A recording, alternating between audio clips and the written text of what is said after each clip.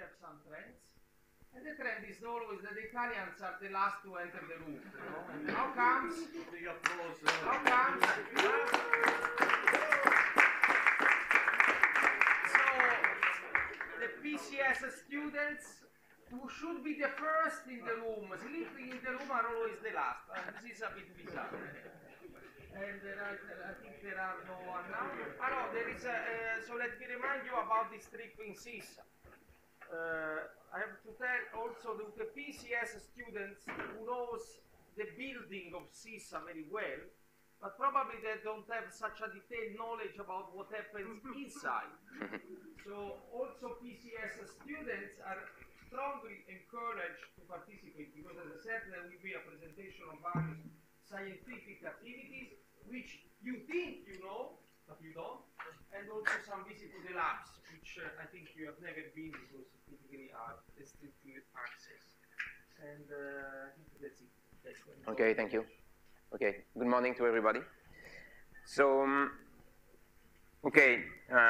so up to now, essentially, I mean, if I should make a short summary of what we have been doing, I've mainly discussed the questions of extreme statistics or order statistics. That means basically you look at a collection of random variables and you look at the maximum among them.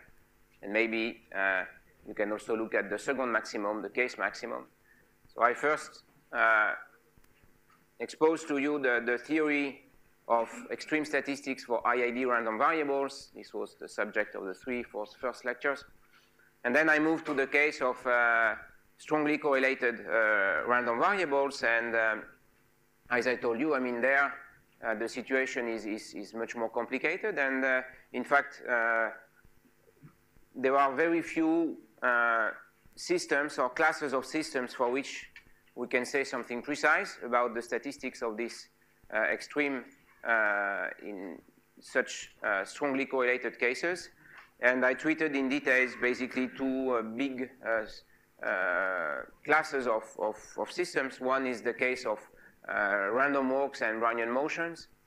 And that was what I treated during two lectures and a half almost.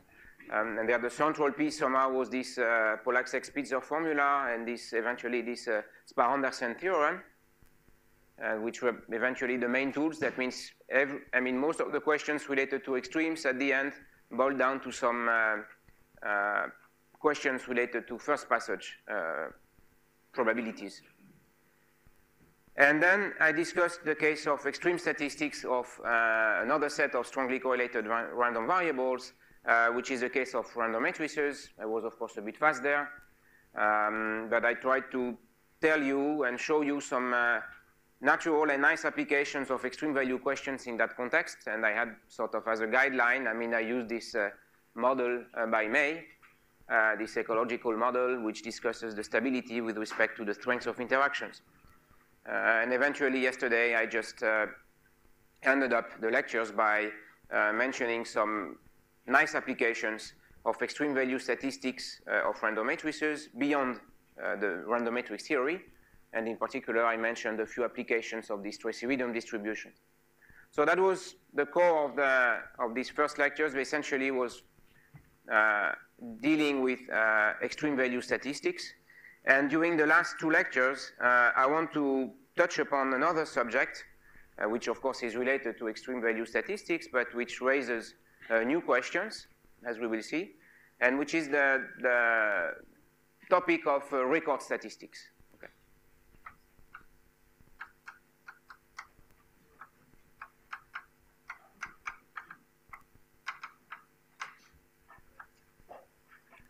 So essentially, the outline will be as follows. I can just maybe tell you what I plan to do.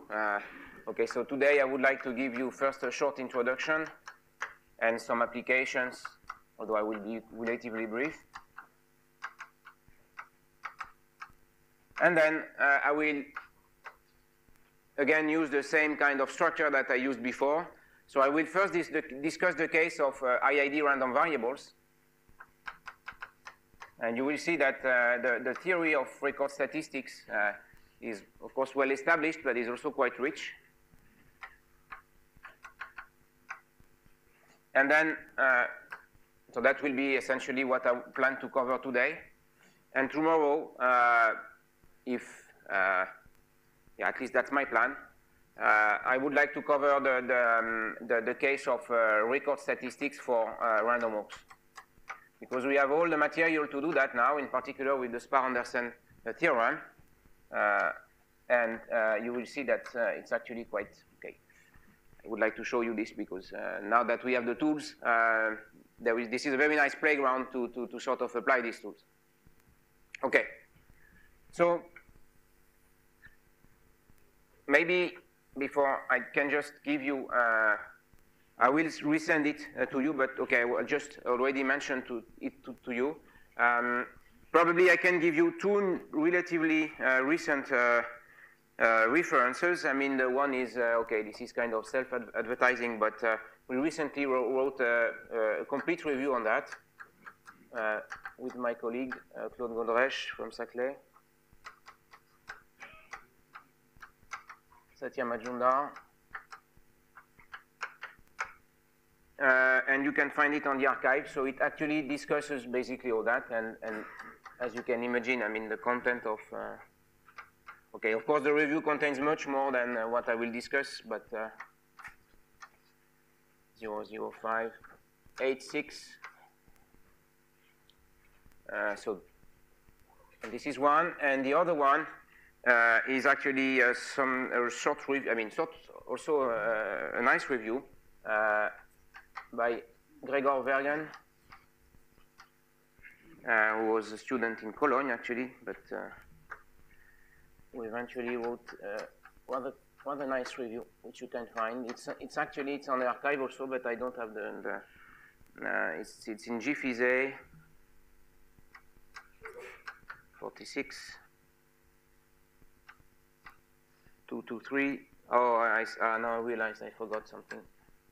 That you guys cannot see what happens here. Okay, so what's written here? I'm sorry. Okay, okay. So just if you just type, I mean, Gregor Vergen on the archive, he has a very nice review on record statistics and applications. Now I should remember that I cannot cross this line more or less, right? So I'm sorry.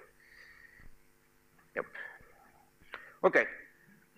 I will send you again these references, but so that in case I forget. Okay, so what's the subject about, and what are we talking about here? So let's formulate the problem in a quite simple way. So I will discuss these questions in the context of discrete time series. So I want to think about a collection of random variables, say x1, x2, xn. And I would like to think about this index, I here, xi, as a time index. And so you look at a given time series. I mean, okay, this is something that we have been looking at quite in detail, but okay, I mean, this is not the first time that you would see such a plot. So I would like to plot xi, sorry, as a function of I. And I will have this kind of data here. Okay, so this is say I equal 1. Then here I would have a second point here. Sorry. Yeah. Now these are my values. I just plot them like this. I could have this value here. Then I will have another value there. And suppose that we'll have another value here.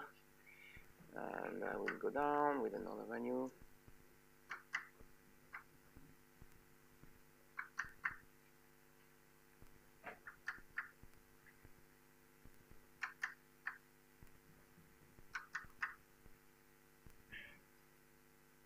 Okay, so these are a set of values, okay, such that this is clear enough, okay. So you can also view it as a time, again, a time process like this, if you like. And so this is your data. These are your data, sorry. And basically, you define a record, say here. So where are my records here? So pictorially, so I will consider that the first value is always a record. Now, a record is established at step k if the value xk is larger or greater than the previous values from x1 to xk minus 1. Okay, so this one is obviously a record. This one is not a record. This one is not. This one is another record. This one is not. This one is a record. This one is a record. This one is not. This is not. This one is another record. Okay? So in blue here, I just look at the record. So typically, if I look at step k, xk or record happen at step k. Well, let's write it explicitly here. It's a definition.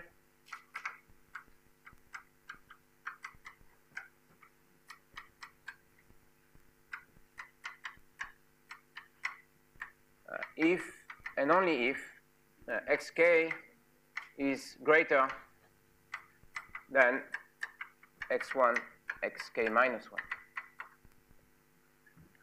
Okay, so as maybe a remark already, exactly as I did for the case of extreme value statistics, I will consider the case where the xi's are continuous variables, such that there are no ties, right? There are no degeneracies. Okay, so with probability 0, two values here will be the same. Okay, so I have in mind that there will be continuous random variables.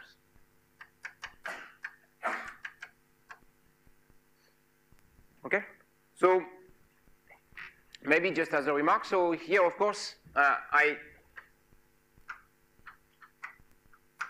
what I define here, they are sometimes called upper records. Okay, so these are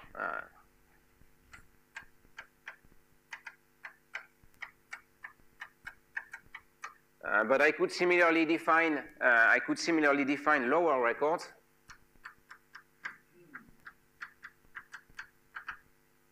Which corresponds to basically if xk is smaller than the minimum. Okay, that's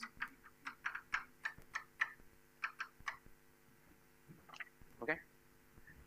But to simplify a bit the presentation, I will mostly stick here to the upper record, and in fact, I will just forget about this upper, and when I will talk about records, that will mean upper records in the following. Okay. So there are, of course, what are the questions that you may ask here, and what are the interesting questions? Okay. So there are the main questions, say.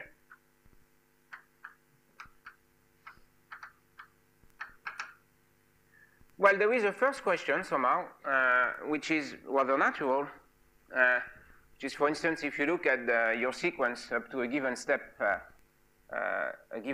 n, and if you ask, okay, what's the value of the record the value of the current record, then obviously the value of this record here is clearly the value of the maximum among this set of random variables. Okay, so in other words, if you look at the records up to step k, and if you ask what is the value of the current record at step k, then this is basically as asking about the maximum of this sequence up to step k. Okay, so if you just look at the values of the record, I mean, which of course is an interesting question. Well, but this question is essentially a question of extreme value statistics, which we have discussed before. Okay, so that's back to this. If I stick to this question, then this is just what we discussed before.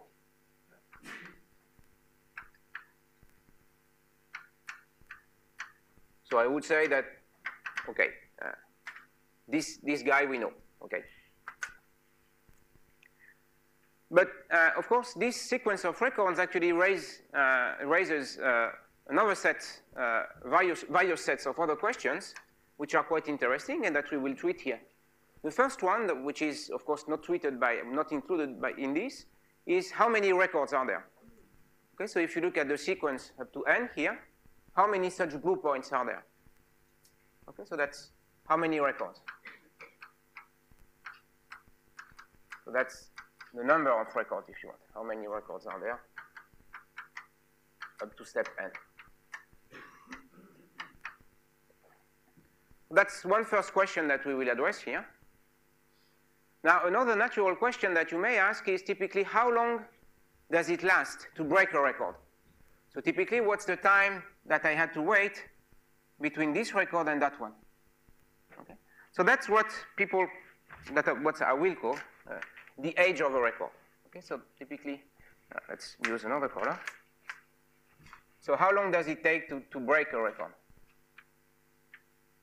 And this is something that I will call the age. Okay. So how long does it take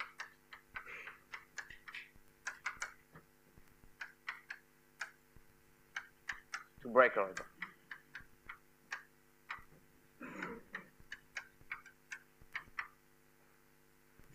So of course, this list is far from being exhaustive, but these are, I think, the two most interesting questions that one can ask here. At least the most natural, and that will be the focus of these lectures, is basically to try to understand the statistics of both the number of records and of the ages of these records in these two different cases. First in the case of IID random variables, and second in the case of records for random walks. Is that clear? Okay. So now, of course, one may ask why should we care about this? Okay, I mean, okay, it's a nice problem, but okay, is there any application of it? Who is interested in that? So, well, of course, one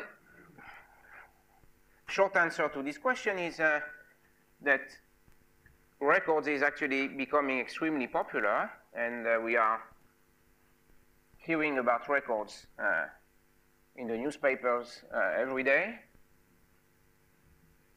The Guinness Book of Records is one of the best sold book. I mean, each year. I mean, it's completely crazy actually, but people like records. Okay, so that's so why should we care, right? So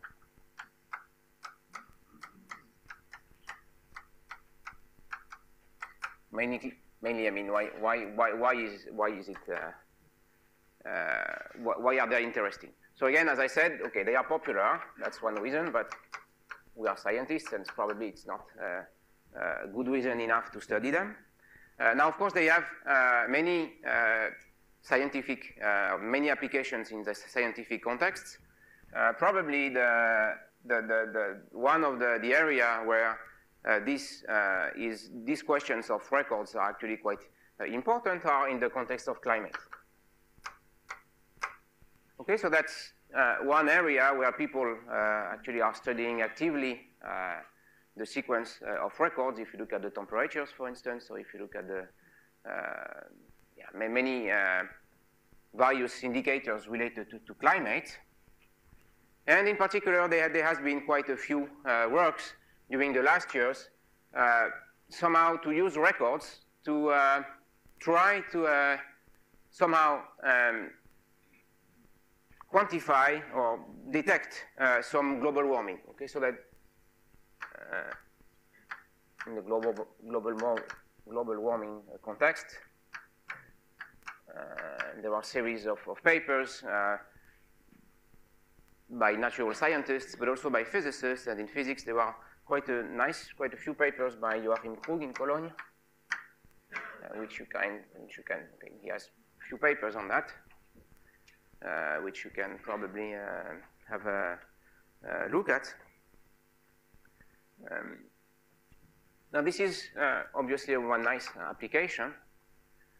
Now again, in a similar context, I mean in a different context, but still a little bit out of statistical physics or statistical mechanics, is the context of evolutionary biology.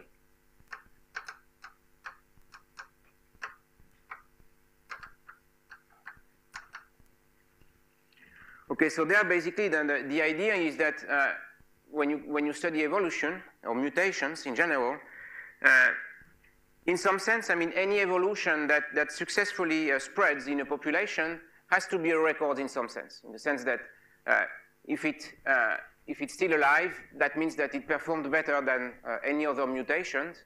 And in that sense, this must have been a record in some sense. And there have been a lot of work in that context, and in particular in what people call this, fitness landscapes and this kind of ideas. And they have been actually quite popular during these last years. Yeah.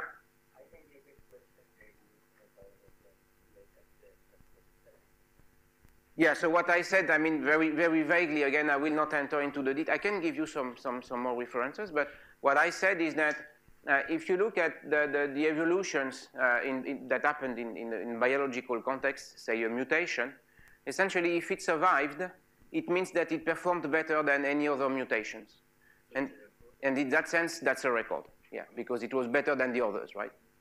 So typically, the number of records could be something like the number of successful mutations, if you want. Okay, successful. So that's right and a bit vague application, of course, there. I will not enter into the details, but now there are some other some other problems where people have studied quite a bit the record statistics, and which I already mentioned in the context of finance. The context of extreme statistics is basically the context of finance, right? So, sorry. So again, in finance in general, when there is, for instance, if you consider the case where the price of a stock reaches a sort of records, then it will, in many cases, it will actually creates a burst of activity in the system, and these records are usually watched out very, very carefully. Now it turns out that, so again, all these applications are relatively still a little bit far from physics. This one not that far at the end, but now it turns out that during the last years, 10 or 15 years, people have realized that they have also a very nice, these questions of records are actually natural in the context of statistical mechanics. So there are various reasons for that. First one that I just mentioned, but there is another aspect that I want to look at and to mention here, is the fact that records, can also be used not really for records themselves, but for the kind of dynamics they generate. So by this, I mean the following. So if you look at how the records, so let me just look at so that's this point that I want just to emphasize a little bit. So if you look at the evolution of the records, okay, so as a function of say, time. So what happens if you look at the current value of the records, okay, so it starts here at some, okay, let me write an explicit series then. So suppose that I start here, then I will go down, can go down, then I will go up, then I will go up. Okay, so let's look at this simple sequence. So here I have a record here, I have another record here, and I have another record there. Okay. So now let me look at the value of the record as a function of time. Okay, so the value starts here, then it will not move for a while, and then suddenly it will jump, and then it will stay at rest for a while, and then again it will jump, and again. So if you look at this, you see that it has actually this kind of staircase-like dynamics. And this actually is very interesting because it turns out that in many systems, the dynamics of the object that you are considering is not a continuous one, but it actually is triggered by this kind of staircase dynamics. Okay? And in many cases, so for instance, one example that has been studied quite a bit is the case of imagine that you have an elastic line. Suppose that you have some elastic line in some disordered environment. Okay, so I have an elastic line here.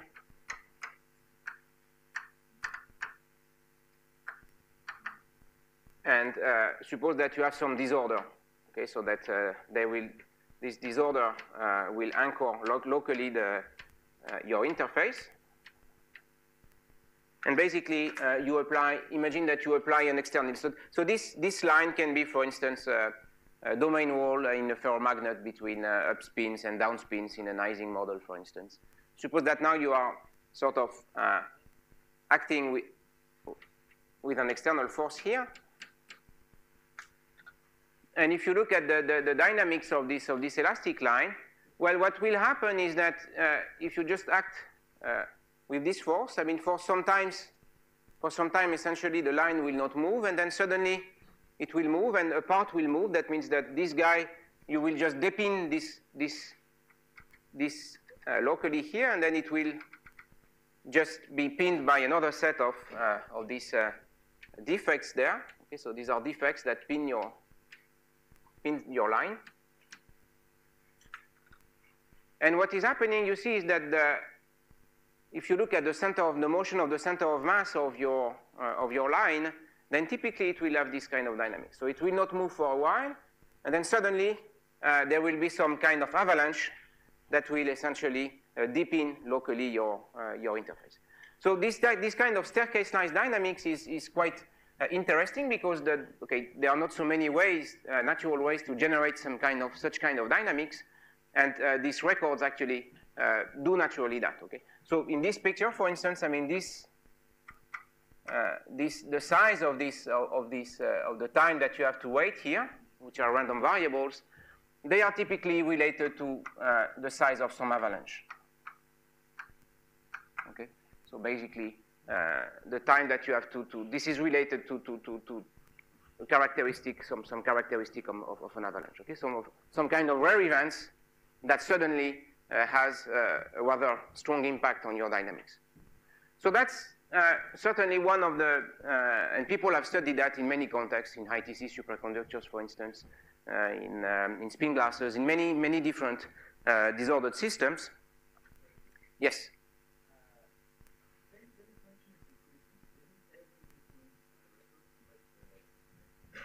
Yeah. So yeah, there are two things. So indeed, so I first consider a sequence of random points, and I look at the records of it. So these are these records. Now, what I look, I mean, I am looking at the process which is constructed from this record. Okay. So this is this process here, and now for this process, I'm not interested in the records of this process. I'm just interested in the characteristic of it. So typically, what will be the amount of time that I have to wait here? What is the amount of jump that I will have there? But for this new process here in yellow here, I do not talk about records. But what I'm saying is that this one is constructed from the record sequence of some IID random variables, or some random variables, whatever they are. But that means if the function is unique, right. Does the record have to be so? Well, okay, this is an interesting question, but you see that if your process is continuous, then it's pretty hard to define what the records are. So that's why I started from the beginning with a discrete time series, because there I know how to define these records. But that's a good point. I mean, if you talk about Brownian motion, which is continuous both in time and space, well, there is no obvious way to define what a record is.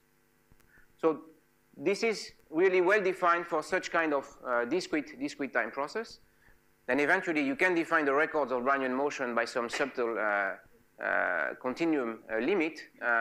But I would like to think about these records just for discrete time series, because otherwise it's a bit complicated to define them. You are right. Is that clear? Other questions? Okay, so that's how I became interested actually in this problem. If you want to read more about the applications, actually, in particular in these three cases, actually, again, I just mentioned it before, but you can have a look at this review by Gregor Vergen. Actually, his records and applications. I forgot the title. I will send it to you anyway, but. you can read a bit more about more concrete applications. These are mainly the case of IID random variables that are discussed there, but nevertheless, they are interesting.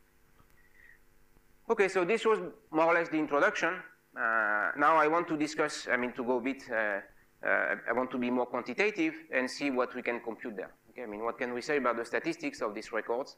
And I will start, of course, with the IID case. As you can imagine, in general, the statistics of records is a quite hard question, although the questions are very easy to formulate, but they are usually much more difficult to answer.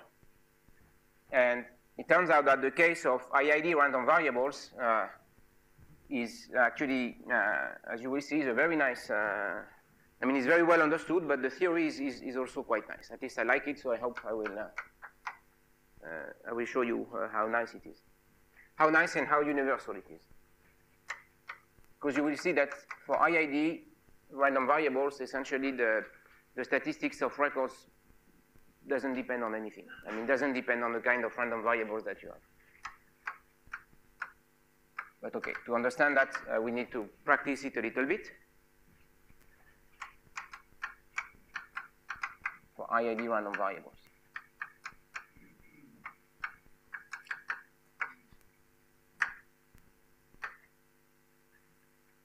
Right. So by this I mean that I will consider x1, xn again. These are n IID variables, and they have some density again. So the probability that xi is less than x is again dy p of y. Okay, so that's the density that I will consider here. So again, this is continuous, and this is also symmetric again. I'm treating the simplest case, yes, density, which is continuous and symmetric. Okay, so it's just these are just the same assumption,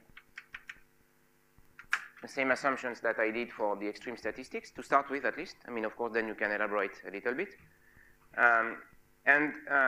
Okay, so let me fix some notation. I will define as Rn,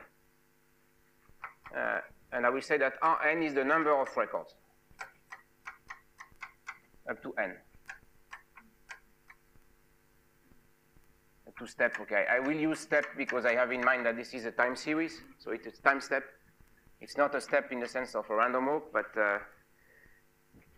is that clear? So I have a sequence of n, and n for me is a time, because this is So this is what I call Rn, and I would like first to discuss the distribution of Rn, basically. So question, what can one say about about the statistics of Rn? Maybe, okay, distribution is maybe a bit frightening to start with, so let's just say statistics of Rn. But you will see that we can actually compute the full statistics of Rn, the full distribution.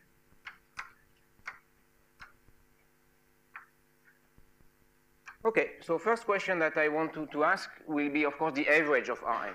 Okay.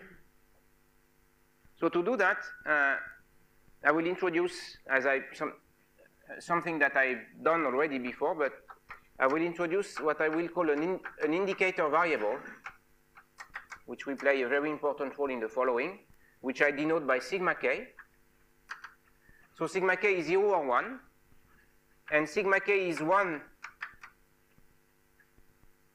if xk is a record, and 0 if not.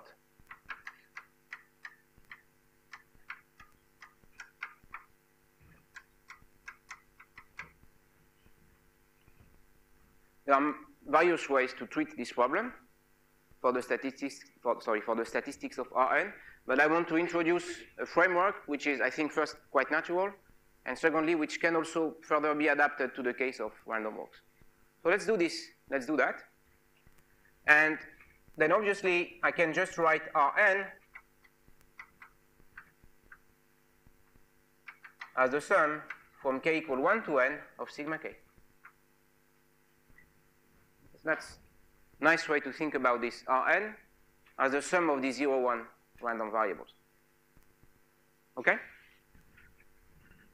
So the full statistics of Rn is, okay, at the moment is still a little bit far, but let's look at the average value of Rn. So typically, can one say something about the mean number of Rn?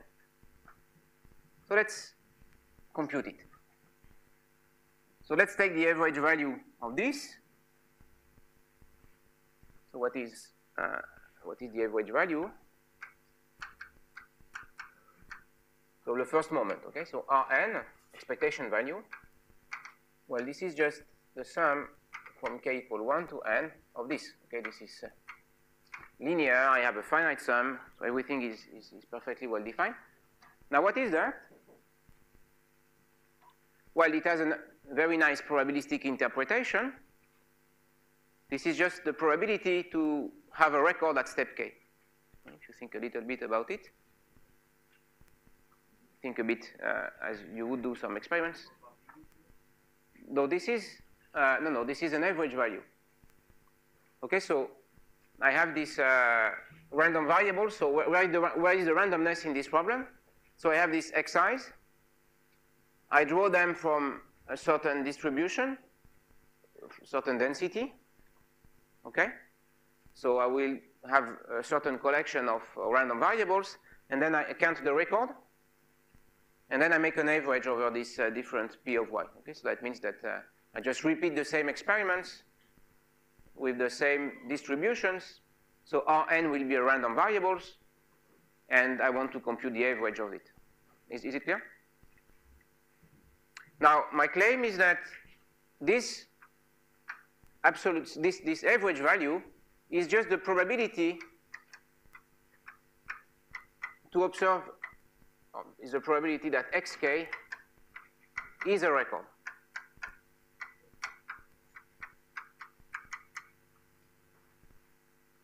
Is that clear? This is typically the number of times that sigma k, that xk will be a record. So that's just this probability. Okay? Now, how do I compute this probability? Okay. Well, let's try to compute it. And for this, let me just introduce a method which at first sight might be a little bit heavy, but which can be adapted to higher, I mean, to other values. So suppose that I have this this kind of series here.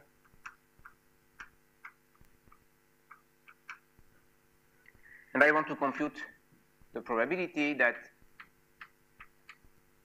so I have k here, and I want to compute the probability that xk, this is xk, and I want to compute the probability that this guy is a record.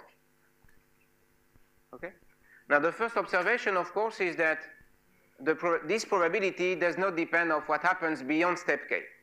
Okay?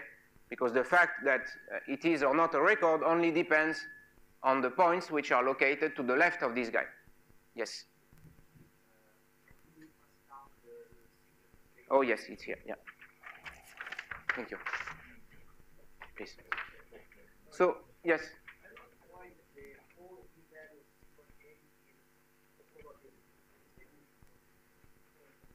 Yeah, okay, this you have to think a little bit about it. For instance, if you were, suppose that you are, okay, suppose that I ask you in a simulation, okay, how do you compute this probability? This one, okay, so forget about this. How would you compute this probability that xk is a record?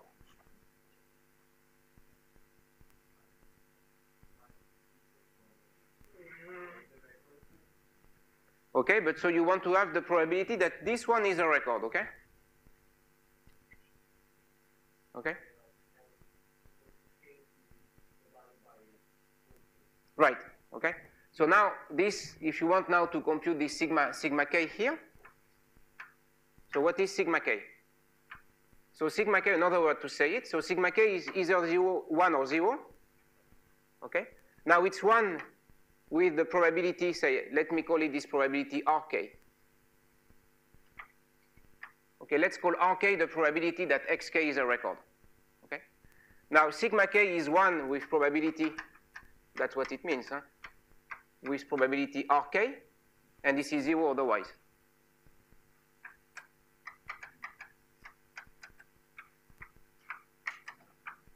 You agree that either xk is a record, and this happens with probability rk, or it's not a record, and then it will happen with probability 1 minus rk. Okay? So now if you compute this average value, then this will be 1 times rk plus 1 minus rk times 0. Or plus 0 times 1 minus rk, and this is just rk. Is it convincing enough? Okay. So now the question is, how do I compute this guy? So again, as I said, I only need to consider what happens before this guy. Question? Okay. So let's consider only this segment, because what happens after, I just don't care too much. And let's think, or let's say that, let's suppose that this records at step k arises at some value y. So this one is a record means what? Means that all the previous guys are actually below this value y. Okay? So rk is just the probability that all these guys are smaller than y. And since they are IID, this is just the integral from minus infinity dy dx p of x to the power k minus 1. Okay, there are k minus 1 variables on the left. And now, this guy here at step k is equal to y. So this occurs with probability py dy. And now I need to integrate over all the possible values of y. Okay, so then I need to integrate from minus infinity to plus infinity. Is that okay? So again, I specify first the probability of a configuration such that the value of the record, is at y. So this will happen with some probability, which is simply the total probability that all these guys here are below y. So this is this one. There are k minus 1 points. And then this guy here, this last guy, is just exactly at y. So this happens with probability py dy. And I need to integrate over all the possible values of y. Okay, because the records may happen with any values between minus infinity and plus infinity in principle. Is that correct? So now, okay, I think that we have understood this. So now you see, if you look a little bit at this integral, well, it's quite tempting to make a change of variable and to use this variable. Okay? So let's make a change of variable.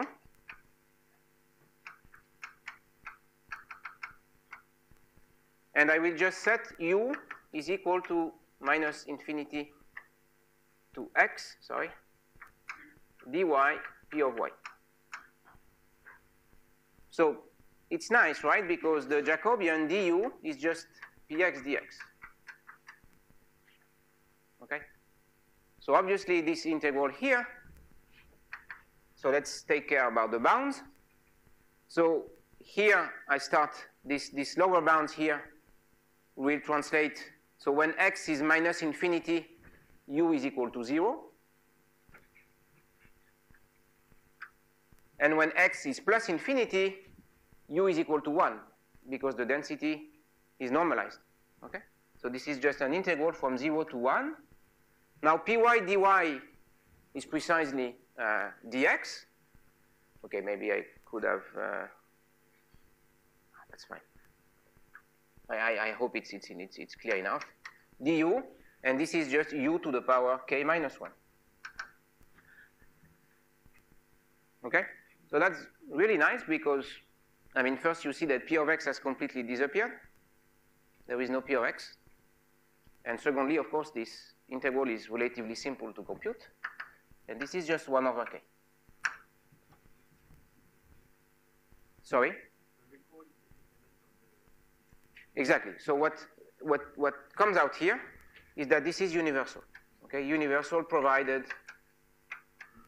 Okay, for me here, universal is a shortcut to say that it's independent of the distribution P of y, which is continuous and symmetric. Okay. Now, of course, this simple result suggests that there is probably another simple way to get it. Okay. And there is indeed a very simple argument to obtain this 1 over k. So how can I get that? Well, look at the first k random variables.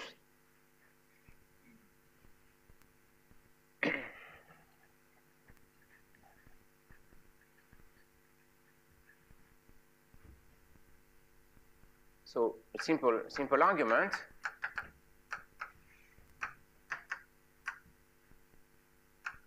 So what I am asking here, I have this x1, xk, IID variables.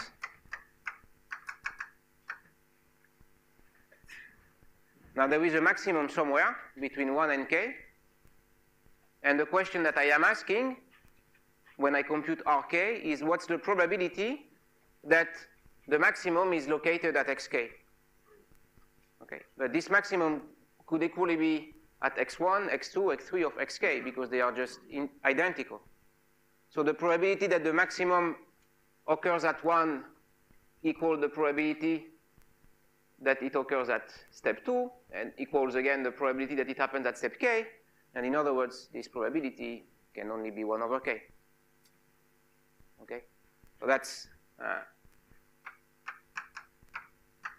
so the probability that the maximum is at step k obviously is just equal to 1 over k. Okay, so it's uniformly. So the probability of this maximum, the law of this maximum is uniform between 1 and k, and therefore it's just simply 1 over k. Okay, so this, of course, did not require this stupid calculation. So why did I do that? Well, I did it because, of course, I mean, when you want to compute some more complicated objects, this kind of reasoning would be extremely useful. Okay. Of course, in this case, it's very simple. It's almost trivial. So is that clear for everyone?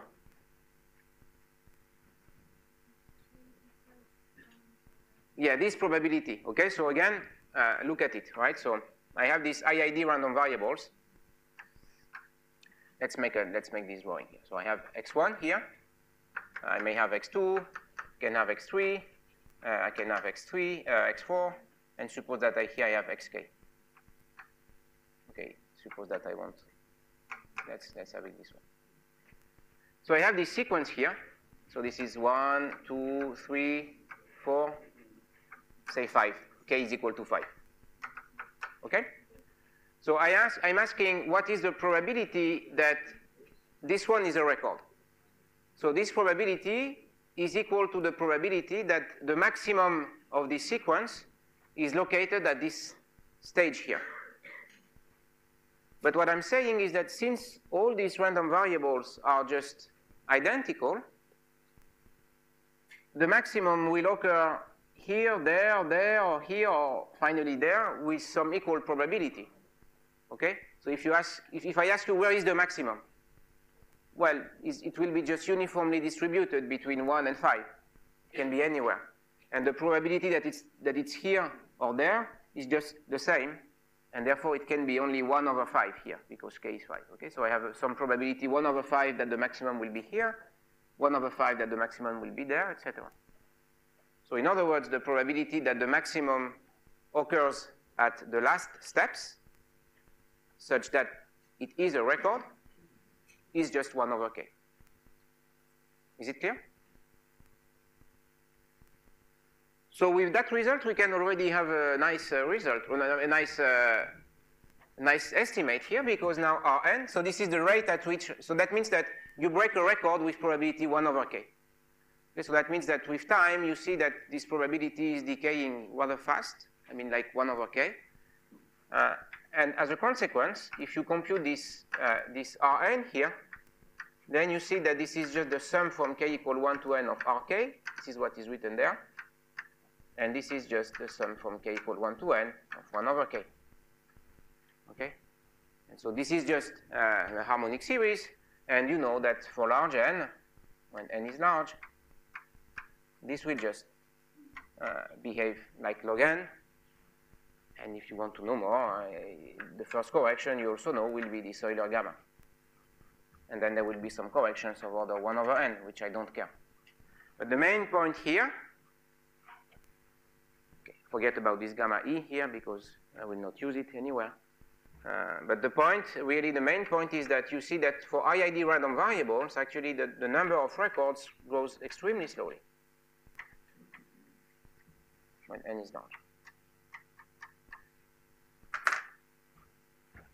Right? So now let's go a bit further and let's try to compute the second moment. What are the fluctuations of this quantity? Okay. Now, this is somewhat a bit more difficult, but let's do it. So how would I compute it? So let's go for the second moment, or the variance if you want. I would like to have the variance of Rn, okay? I would like to have the variance, yeah, okay, let's go for it. So I want to compute basically sigma r square, which is Rn square minus Rn square. So this one we know. Okay, this will basically be some log square n plus some corrections. Yeah, actually I would, yeah, plus some corrections. Yeah, in fact I will need eventually these terms here, but this will be transparent. But of course the hard guy to compute is this one. Okay, it's it's a bit harder than what we did before because you remember that Rn is sum of sigma k. So you can actually write it like this. So it's a double sum now from k equal 1 to n from k prime. And then I have this quantity here, but this one I know.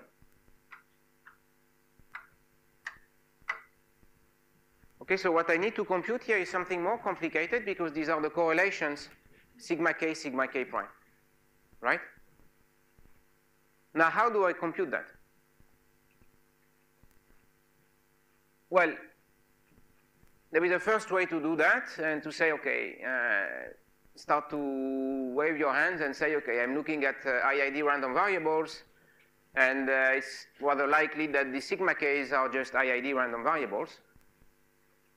If you think a little bit about it, it's not a so trivial statement, because naively one have the feeling that there are some correlations.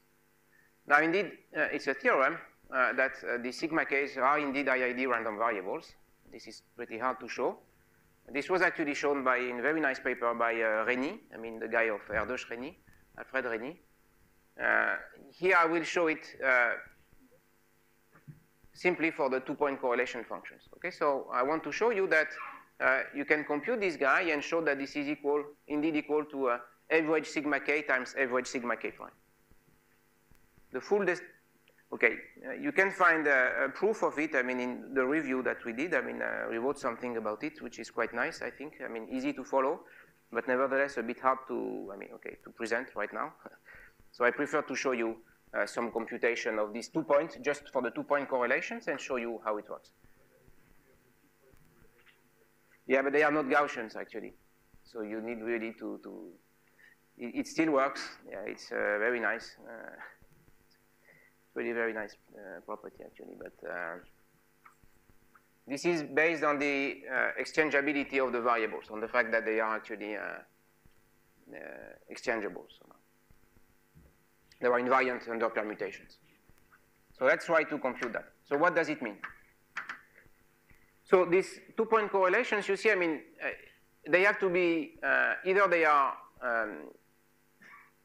so when is sigma k prime non-zero? Well, you see, I mean, sigma k prime is non-zero when both sigma k and sigma k prime are just non-zero, and in that case, this is just equal to 1. So this quantity here, as before, is just the joint probability that xk is equal to the max of x1 xk minus 1. Sorry, is equal to, yeah, if I put equal, I need to have xk. Or say, okay, probably it's better to have it like this.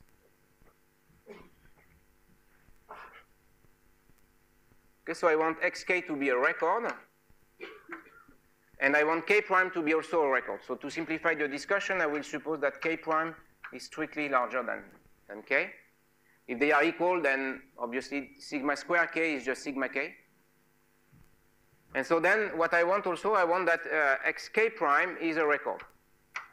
So that means that I want xk prime being larger than all the previous values. So I can still write it this way, xk, x k prime minus 1. Okay, so I want this kind of configuration, okay?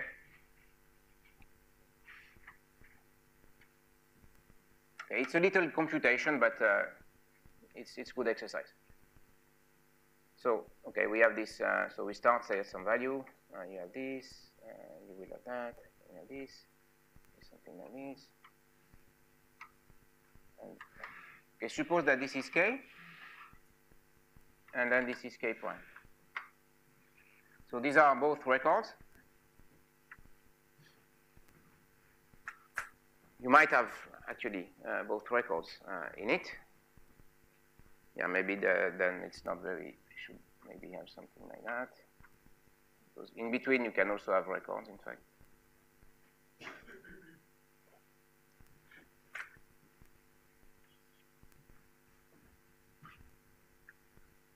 Okay, so this is the kind of probability that I want to compute. Okay, so this is also a record, but what I want to have is that xk itself is a record, and xk prime is also a record. Okay? So first, is that okay with you? So this sigma k prime, this correlation function, again by the same kind of argument that I used before, when I computed rk, the rate, when I showed you that average value of sigma k is just the probability to have a record at rate k. You should be convinced that this 2-point correlation function is exactly this probability that these two guys are just records, okay? Because if they are not record, then the value of sigma k is just 0. Okay, so let's, yes? Yes, okay, it starts from xk because, okay, I could also, alternatively, I could have the whole series, but since xk itself is a record, that means that xk prime is larger than all the previous values. Okay, I could have this, okay. If you don't like it, you can just put that. That's the same.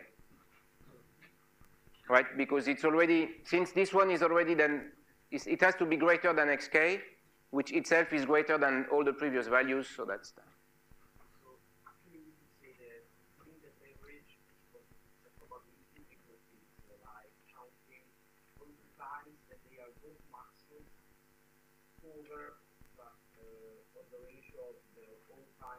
Exactly. Exactly. Yeah. Okay. So again, I mean, another. Okay. If you look at this value of sigma, you can basically do what I did before, right? This sigma k prime actually can take only two values, 0 or 1. So when it's 0, okay, I mean, this happens with some probability, but it's 1 only when xk and xk prime are records. Okay. So I need xk and xk prime to be records. This is the probability of this event, so otherwise it's 0, and then when I will evaluate this average value, this will be 0 times some probability that I don't want to compute, which will be 1 minus this, but okay, this is some probability, Q if you want. And then, so the average value will be 0 times Q, so I don't need to compute Q. And this will be 1 times the probability that xk and xk prime are records. And this is precisely what I wrote here, okay?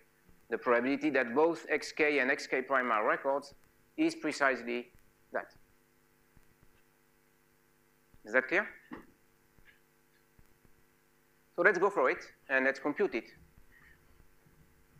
So that's the same kind of computation that I did before to compute the simple result 1 over k, but now, of course, it's slightly more involved. So how does it work? So again, k prime is strictly larger than k. Okay, so let's first look at the first sequence here. So for the first sequence, so I want to compute sigma k. Okay, so suppose that this guy is, say, y1 or yk, and this other guy here will be yk prime. Okay, so the same as before. So how does it work?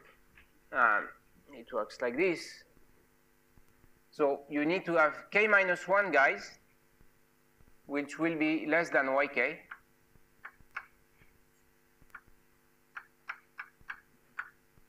This is for sure.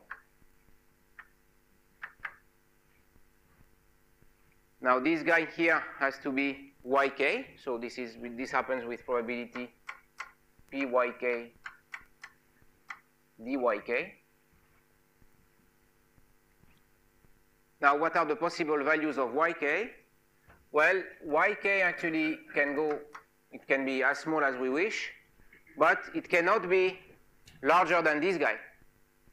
Okay, because if this becomes larger than this guy, then this one will not be anymore a record, and you are lost. So actually, this has to be less than yk prime. Okay? Now what about the next sequence here? So let's see. So here we said there are k minus 1 points.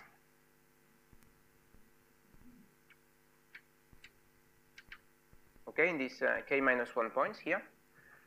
Now, I need, of course, now that all these points which are here, they can be as small as they want, but still they need to be smaller than this value, okay, because I want it to be a record. So all these points here need to be smaller than yk prime. So this will happen with some probability, which is basically the integral for minus infinity to yk prime. Say dx p of x times, well, I mean to some power, which is basically the number of points that I have. Okay? Agreed? Now, how many points do I have? So I have basically k prime minus k minus 1 points.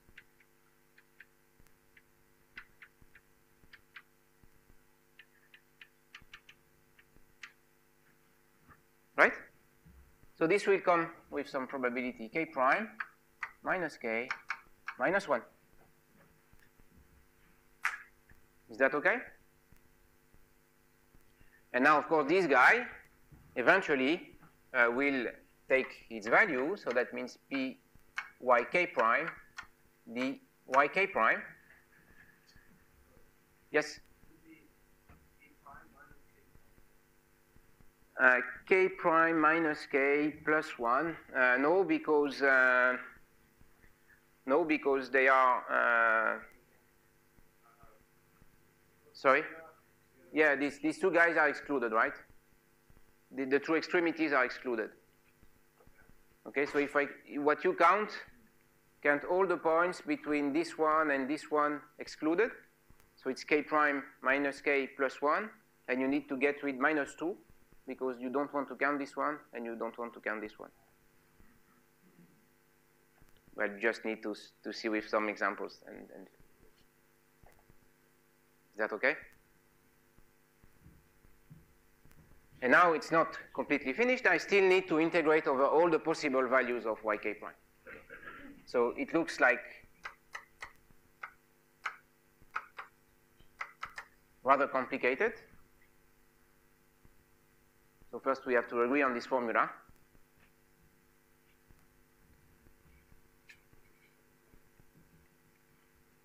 Okay? And now we want to evaluate it. Okay, turns out it's very simple. Now how comes? Is it so simple? So let's first do, we have seen a nice change of variable that we liked before. So let's make this change of variable first and let's call it V. Okay? So V is just this guy. So that means this is just the integral from 0 to yk dx px. Sorry, minus infinity. Yeah, there is a mistake here. This is minus infinity. Okay, it can be as small as I wish. So I have dv is just p of yk dk. dyk, sorry. Precisely this guy. So let's do it. So I didn't touch yk prime at the moment.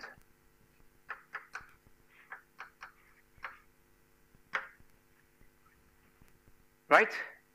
Now here, what do I have? So let's look at the boundaries. So the boundaries, so when yk is minus infinity, this is just 0. And when yk is equal to yk prime, well, this is just the integral from minus infinity yk prime. Yes?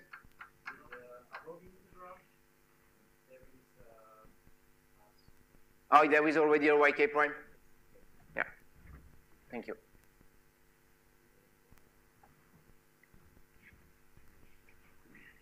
Okay, so I just make this change of variable here. Now here this is just v to the power k minus 1 dv. Okay? So the bound here, upper bound is minus infinity to yk prime, and then the rest I didn't touch.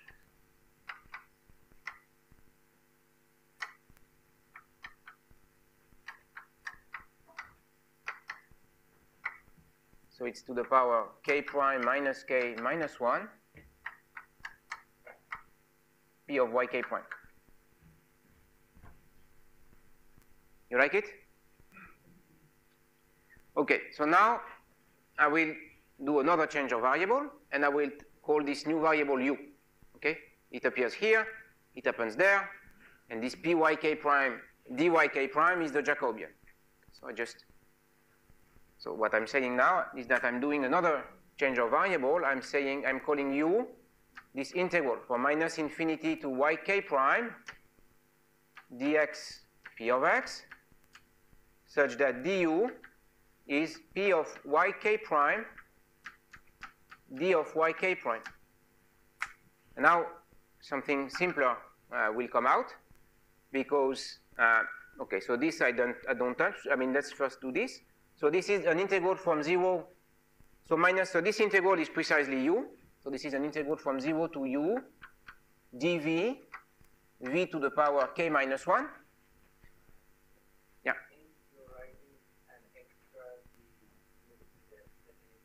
Yeah, there is an additional dv here, sorry. Yeah. Thank you.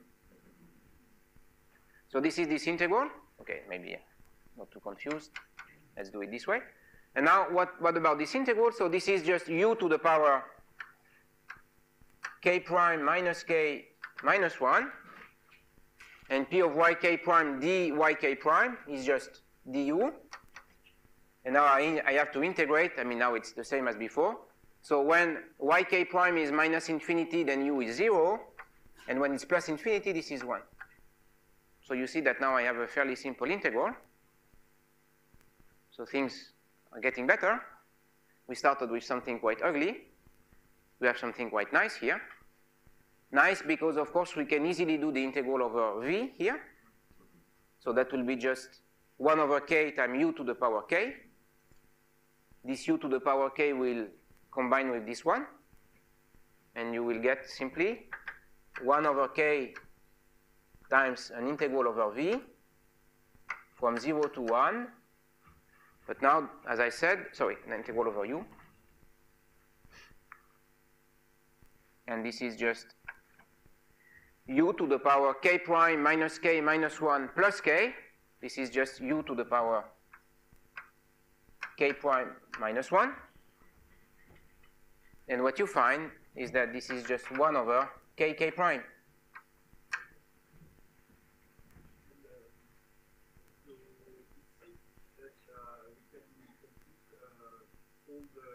Yes, it seems, yes, you can do it, but, well, you see that it becomes a bit, okay, no, you can do it, but it's a bit, yeah, it's a bit, okay. Yeah, instead, what you can do, I mean, and that's how the proof works, is basically that you really study the joint flow of the sigma case. So you write something which is supposed to be the joint flow of the sigma case. It's a kind of, I mean, similar to what you are saying. And then, okay, by manipulations and also some probabilistic arguments, you arrive at the fact that this just has this factorized form. That's more or less how the proof works. Okay, there is one subtlety, is that it's not exactly sigma case that is, it's some function of sigma case that is studied. It's joint flow of some function of sigma case, but which you can. So now we are done, right? Because you remember that sigma 1 over k is just the average value of sigma k, and 1 over k prime is just the average value of sigma k prime. So in other words, we are done because you see that we have shown that sigma k prime is just sigma k prime. Yes, sorry.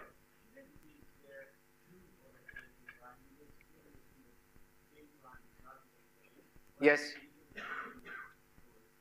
So yeah, so this holds actually, okay, I suppose here that k was less than k prime, strictly, okay? And then if I do the reverse, so if I do k prime, I will obtain the same thing if I look at k prime strictly smaller than k. So there is no real factor of 2, I mean, it's just that these are two different objects.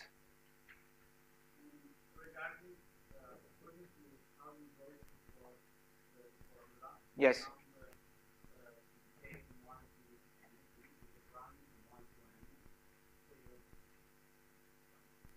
Yes, so then of course, when I will do so here this is just for fixed k and k prime. Then when I will do the sum, of course, I will have to consider both. Yeah. I will come to that in a minute, yeah. Now, so this is a computation. Now, of course, you can also compute sigma k square. I mean, if that means the case where k equal to k prime.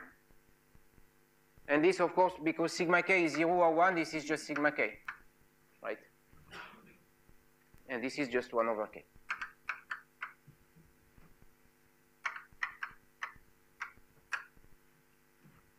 Okay? Is that fine? So now we are ready to compute Rn.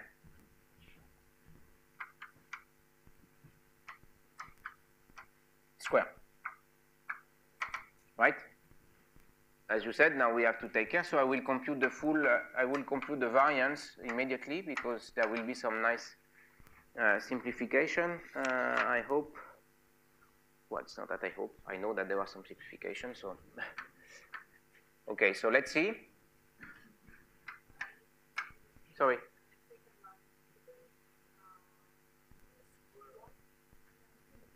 Here?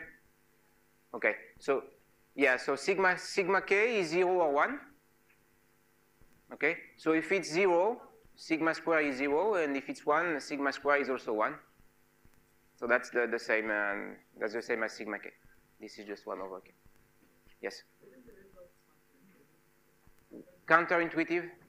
Why? Yeah, the fact that they are they are not. They are. Yeah. I agree. I mean, I agree with you. I mean, that's. Yeah. Yeah. No, I mean, I agree that this result is actually. Yeah, I mean, one of the reasons again is that there is some. in fact, the fact that the sigma k's are uncorrelated is not related, is completely independent of the fact that the variables themselves are correlated or not. It only depends on the fact that they are exchangeable. But otherwise, I mean, it's not a matter of correlations between the xk's. That's it. That's a good point, yes. It's really a matter of exchangeability, and this is something I think that we don't have a very nice intuition of. I mean, except if you have been playing with this for years. Otherwise, I agree. It's really a non-intuitive result. So let's see how it works. So we had this result. I mean, we have that, right? So we have this, and then we have this sigma k, I suppose. K, yeah, which I could write it this way again.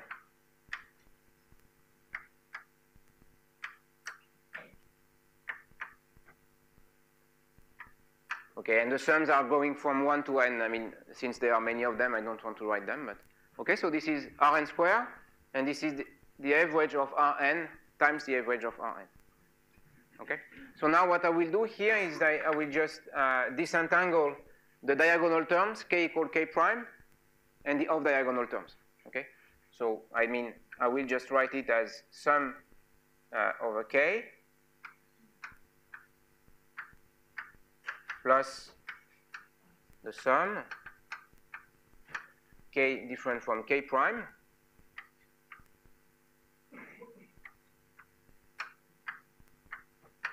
and here, okay, here I have what I have. So I have 1 over k.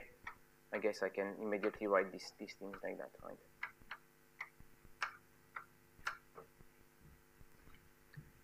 Right?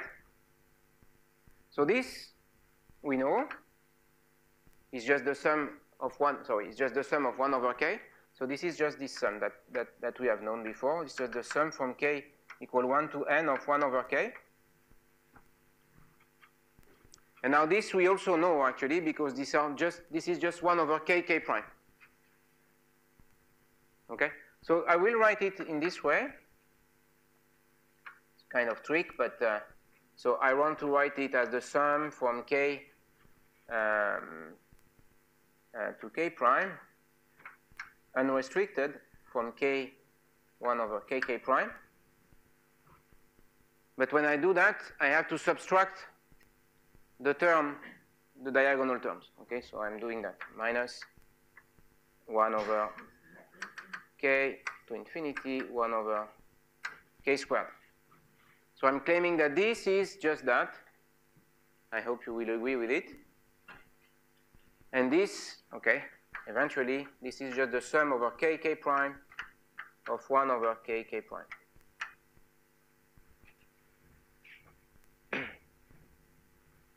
Is that fine? Can everyone read what I write here? I realize maybe it's too small. No, you can read it? Okay. So now if you can read it, do you agree with it? Okay, so now if you agree, I mean, then it's done because you see, I mean, that the bad guys just disappears, right? This guy comes with a plus, this one with a minus, and I'm done. Yeah, sorry.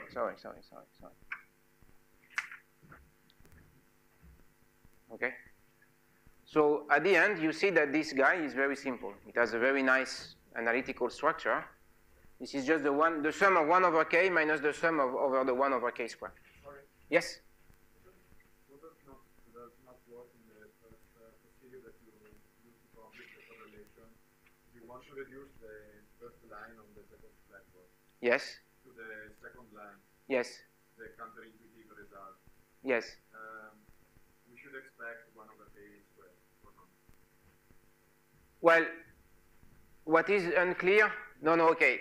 So this one, I think, okay, this one is what it is, right? I think this one should be okay. I mean, but if we try to reduce the... yeah, so this does not work, yes. I mean, there is no, so the limit k equal k prime is indeed singular. Yes. But this has to, I mean, okay, I think it's not related. It's not related to that result, which I find a bit counterintuitive. What is counterintuitive to me is that, okay, for k different from k prime, is that you can write that they are really uncorrelated. Now you are pointing out another point, another aspect, which is that the limit k goes to k prime is a bit singular, but this random variable sigma k is also quite singular, right? I mean, sigma k is 0, 1, so, okay, there is no continuity in the behavior of it.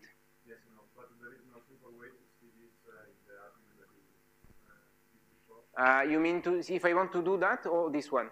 No, yes, in the computation that you did for the correlation between k and k prime. Okay. There is No, it's simple way to see that it breaks down if k is equal to k prime. Yes, there should be a way. But yeah, I mean, the point is that I really assumed that, yeah, for instance, well, you see, I mean, look at k prime equal to k in my formula here.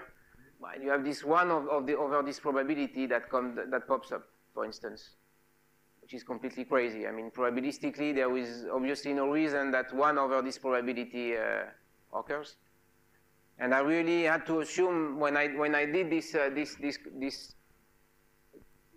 well, I really disentangled the two blocks. I mean, first from 1 to k, and then essentially from k to k prime. But really, when k is equal to k prime, this piece here doesn't mean anything. So in other words, when k prime is equal to k, this part here has to be understood as essentially as that disappeared. It's really a singular. I mean, yeah, no, there is no. Yeah, okay. Maybe there is a nicer way to see this limit, but I don't have a good feeling of it, at least. Okay, so that's our result. And okay.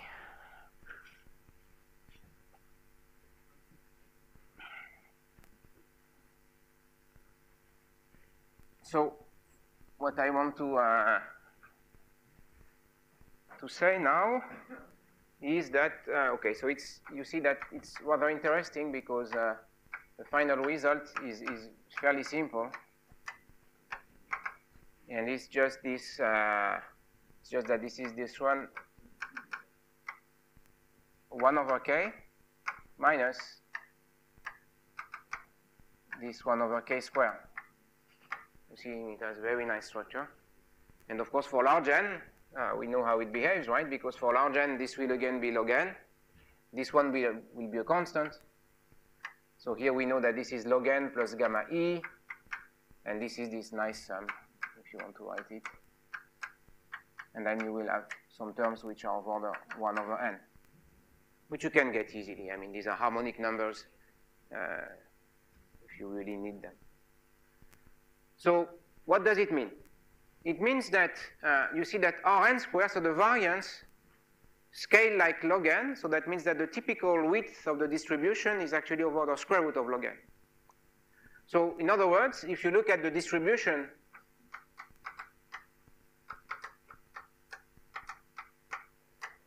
of Rn, so now if you really, so that means that, now I need to introduce some nice notation, I suppose. Okay, so let me introduce this notation P of Mn, which is just the probability that Rn is equal to M. So how does it look like? Well, this, if I plot it, so the average value is log n. We have seen it. So if I plot this as a function of M, so it's centered around log n. For large n, okay, there is this gamma e, but, and then it has some shape, which I don't know at the moment, but still I know something. I know that the width is of order square root, I mean, it's more than order, in fact. This is really square root of log n, okay? The coefficient is 1. Okay? So the relative fluctuations, they go to 0, I mean, like 1 over square root of log n, but in a very, I mean, slow way. Now, maybe I can, okay. Now, two options. Either I show you how one can compute, maybe it's nice, so maybe I can show you what we can say about the distribution of this quantity. And then next time I will discuss the edges. So next time I will do that. I will discuss a bit the edges. But you need to be prepared because this is a little, well, okay, it's not very difficult, but yeah, one needs to compute a few things. Okay, let's go with it, with this guy, because it's nice. Okay, so the main result is that eventually this is a simple Gaussian. Okay. So how does it work? And why is it a Gaussian? Okay, there is the easy way. The easy way to show that is to remind you that Rn is the sum from I equal. So Rn is the sum of random variables, and the sigma i's turns out to be IID. Okay, so I told you this. I computed the linear correlations. I showed that the linear correlation, the 2-point linear correlations was basically decoupled, but the sigma i's are IID random variables.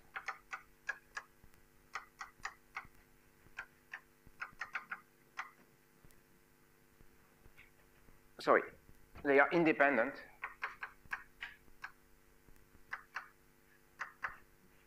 But they are not identical, right? Because we have seen already that the average value of sigma I goes like 1 over I. Okay, could compute sigma square I. We have seen is sigma square is also 1 over I. So these are these Bernoulli random variables. So we have to face the sum of independent random variables, but which are not identical. But it turns out that nevertheless it goes to some Gaussian, but are not identical. Now you can still show that that there is this extension of the central limit theorem, which still converges to the Gaussian under what is called under the name of the Lindemann condition, Lindeberg condition, and this is still okay. I will not enter too much in that, but the Lindeberg condition in this case tells you that you still converges to the Gaussian. But okay, I want to show you something different because there is much more structure in this problem, and in fact, it turns out that this problem of records for IID can also be mapped on a problem on random permutation. So I already discussed random permutation yesterday. So I want to show you that the random permutations are also behind this problem. So how do I see that? So to do that, I will do the following. I want to compute this quantity, P of Rnm. So this is probability that Rn is equal to m, and this is what I denoted by P of mn. Now, to see why these guys happens, it's interesting to look at the generating function of P of mn with respect to m. Okay, so what I will compute basically is the sum from m equal 1 to n. So m, the number of records cannot be greater than n. You remember, because this is the number of records. So m has to be less than n.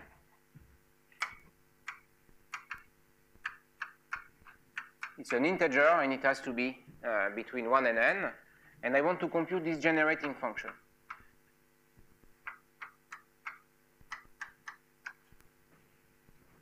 Okay, so let's compute this guy. Okay, I will not give it a name, but this is a generating function. Okay, we have seen already this kind of object.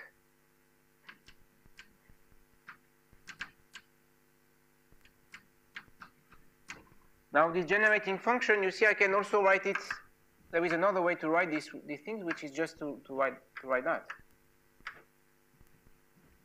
It's a rewriting.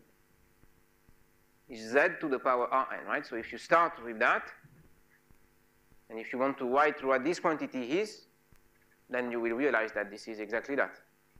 Okay? Now, why do I write this in this way? Because this is just the sum of sigma I. Okay? And the sigma i's are IID. Okay, sorry, they are independent. Excuse me, they are not identical. They are independent. So because they are independent, okay, this is still equal to z. Okay, the product from 1 to n of z to the power sigma I. I just use that the exponential of the sum is the product of exponentials. And this is because now these sigma i's are IID. Sorry, they are independent.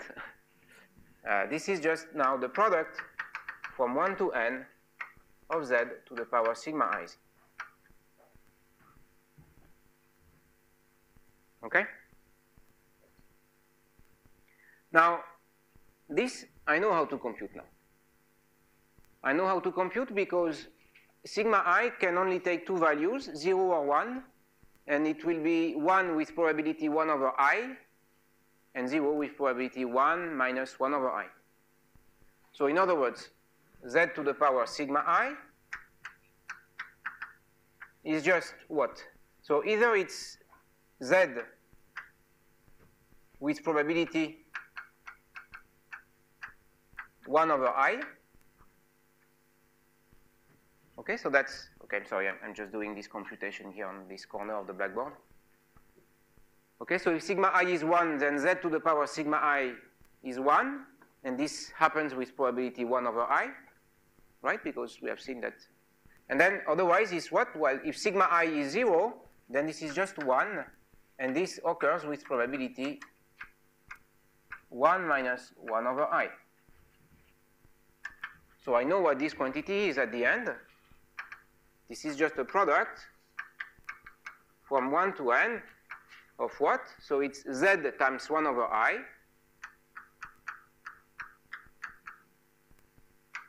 plus 1 times 1 minus 1 over I. Is it okay? So this, you can still rewrite it in a slightly different way. So let's see what's the best way. So I have a 1 here. Let me go take out this 1. And then I will have plus z minus 1 over I. Okay. Nice. Okay, so this is just what? This is just the product of, so I can do that, z plus I minus 1 divided by the product over I, so this is just factorial n. And here I have a product, sorry, from I equal to 1 to n. So it's a kind of generalized factorial. So how does it look like? What is this number? I mean, it's not a number. What is this function? How does it look like? It looks like the following.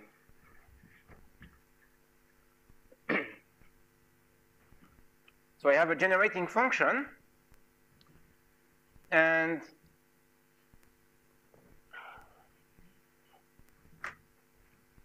so what is the generating function is about? So it's, again, this is this guy. So in principle now, if I know this generating function, then I can extract Rn, okay? Because if I know the coefficient of z to the power m, I can extract p of mn, so that's the idea. So it has this structure there. So let me just, okay, I can still write it this way. So it's z. So let's just write it as it. So for instance, for I equal to 1, this is z. Then from I equal to 2 is just z plus 1. It's a kind of rising factorial. I mean, z plus 1 times z plus 2. So it's, of course, it has a nice structure.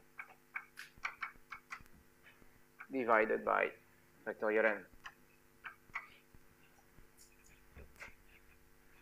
Okay.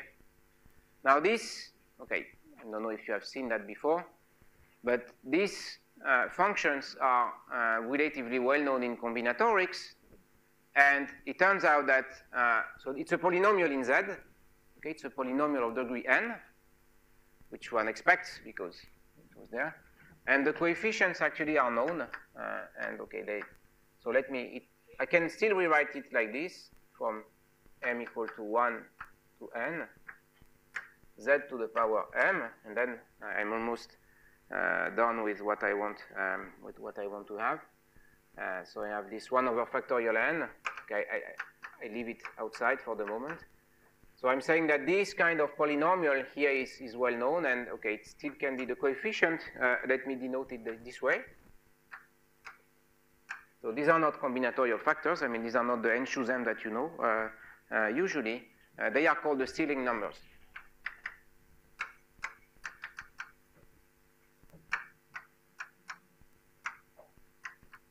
Okay, Stirling numbers, there are many of them.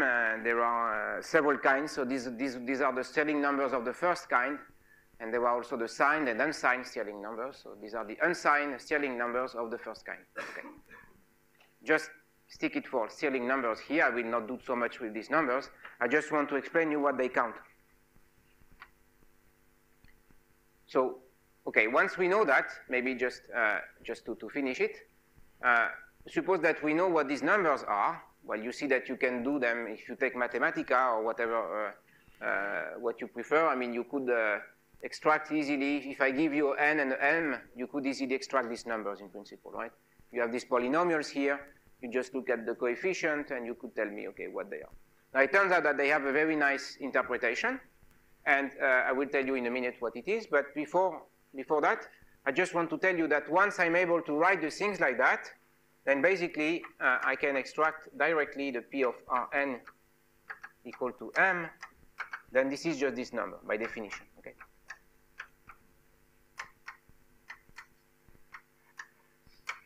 Okay, so I just compare this formula here with that formula there. Okay, so this P of mn here is supposed to be the coefficient of the term z to the m of this polynomial in z, and so I immediately get it. Now, what are these guys? So it turns out that this nm here, these Stirling numbers, they count the number, so they actually play a role in the context of permutations, and they count the number of cycles in which you can decompose a permutation of size n. So what does it mean by this? Maybe an additional remark here. You also see that the dependence on P of x has completely disappeared. Okay, so the xi's, I mean, there could be uniformly distributed, that could be Gaussian numbers, that could be symmetric exponential numbers. This is completely universal, actually. And by the way, this is not an asymptotic result. I mean, already for n equal to 3, this is fully universal, which is not completely intuitive. I mean, okay. Once you know that it can be mapped onto permutations, then it's true that this magic is sort of disappearing a little bit, but okay. The true connection to permutations is hard to show. I will not show it to you. I just want to pinpoint this connection here, that this nm here, these Stirling numbers, they have annotations because they count something which is relevant, and they count the number of the number of cycles of size m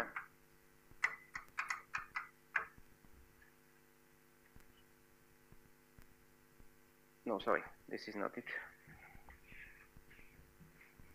Sorry.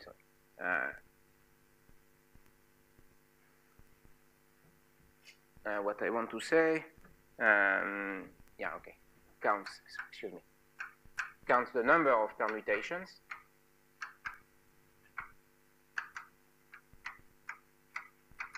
of n elements which can be decomposed in exactly m cycles.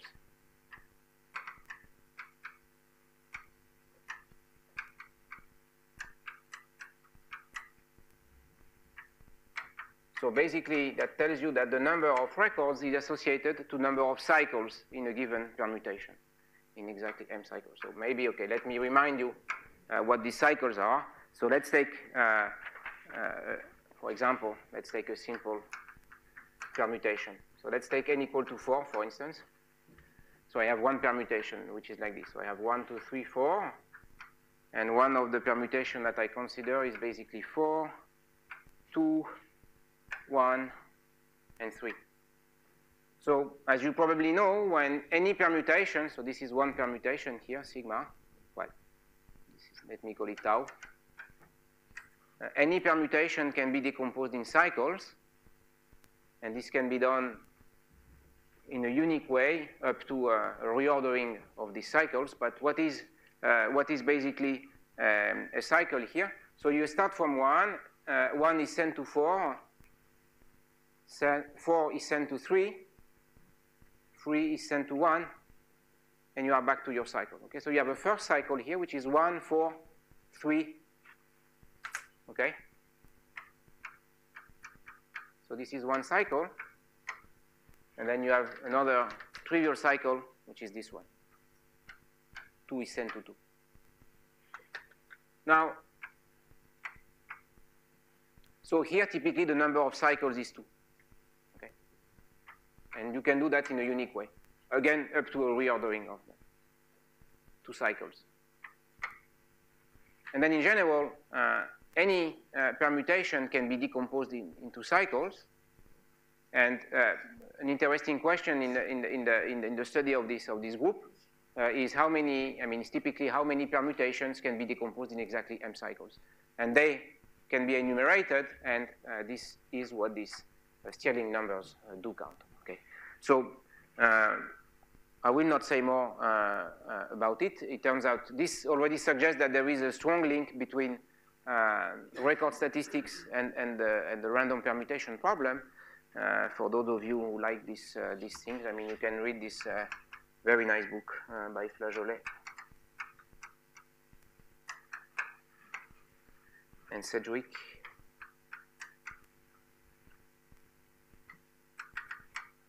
Where they explain this in great detail. They have this fantastic book, which is called Analytic Combinatorics. Okay, this is mainly math.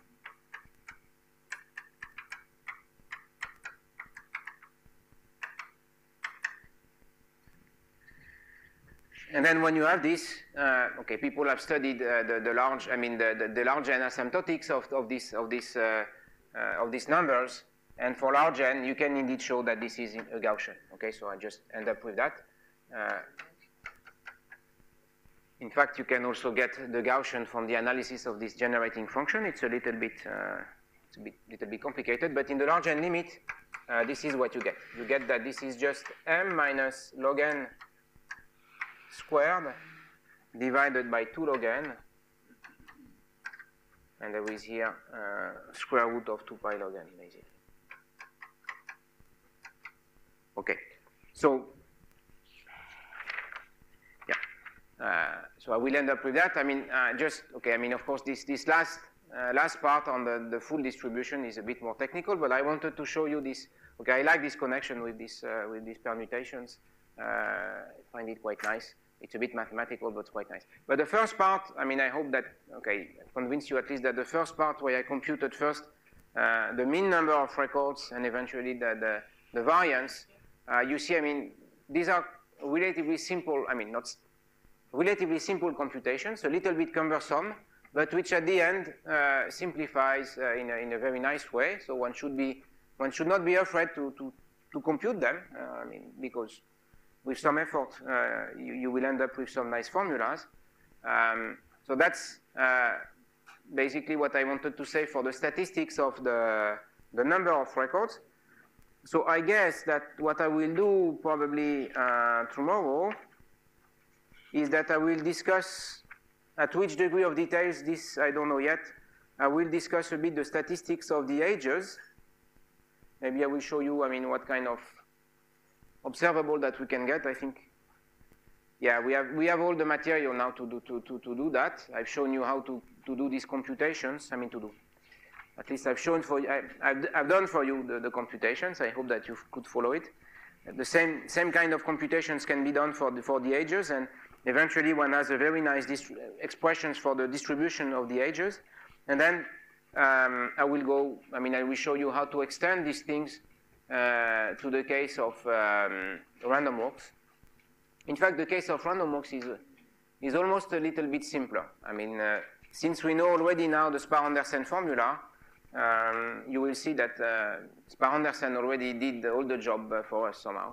So we will use this result and combine them with some similar kind of reasoning, and that will be more or less the end of the lectures then.